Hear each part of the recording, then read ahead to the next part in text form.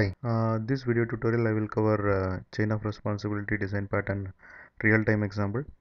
Before you watch this video tutorial, please log into my channel and watch chain of responsibility design pattern introduction, where I have explained what is chain of responsibility design pattern and where to use chain of responsibility design pattern, etc. So first watch that video tutorial, then come and watch this tutorial so that you will understand this one clearly.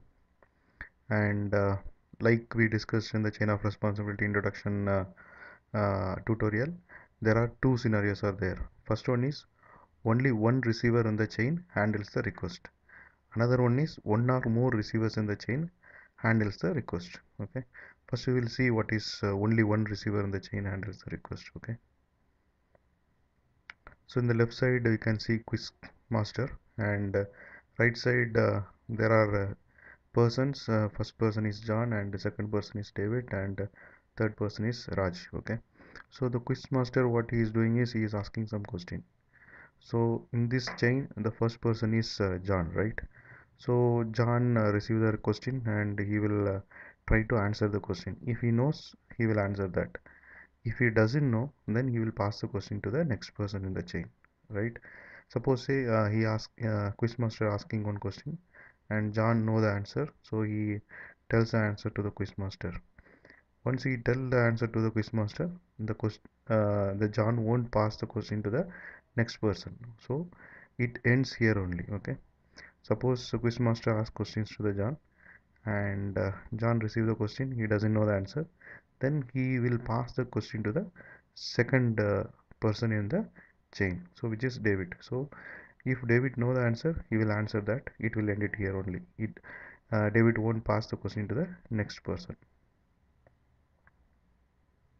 And the second scenario is one or more receivers in the chain handles the request.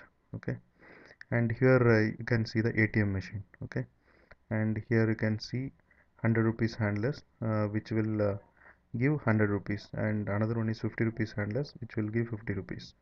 Another one is 20 rupees handler, which will give 20 rupees, and another one is 5 rupees handler, which will give 5 rupees.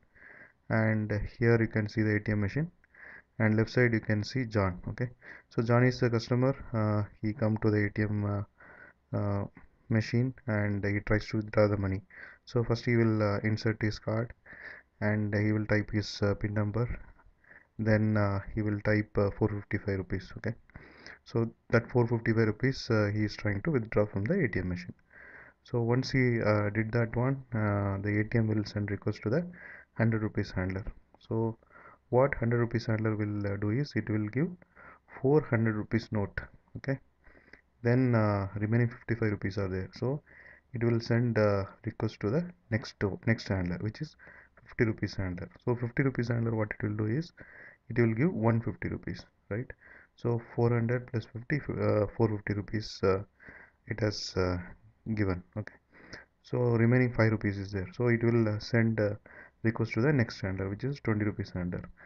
So only remaining is 5 rupees is there, so this won't do any operation, or it won't give any 20 rupees, because only 5 rupees is remaining, right?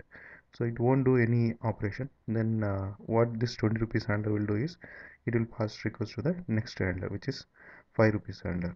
Then this 5 rupees handler, what it will do is it will give 5 rupees. So total 4 into 100 400, 1 into 50 50, and 1 into 5 5. So total 450 rupees it will deliver. So this is the best example of one or more receivers in the chain handles the request. So in this case, the request is 455 rupees withdraw, that is handled by multiple handlers, right? 100 rupees handler, 50 rupees handler, and 5 rupees handler. So this is the best example of one or more receivers in the chain handles the request. So this is the best example of only one receivers in the chain handles the request, right? So quizmaster asks the question. If anyone knows the answer, the question won't pass to the next person. Suppose uh, quizmaster send the question. If John know the answer, then he will answer that. Then once he answered, John won't pass the question to the next person. If he doesn't know only, he will pass the question to the next person. If next person knows the answer, then it will stop it here only. Okay, so this is like only one receiver in the chain handles a request. Okay, and this is about chain of responsibility design pattern real-time example. And I have created a separate video for chain of responsibility design pattern class diagram and chain of responsibility design pattern implementation. So please log into my channel and watch those tutorial so that you will understand this chain of responsibility design pattern very clearly. And thanks for watching. Bye.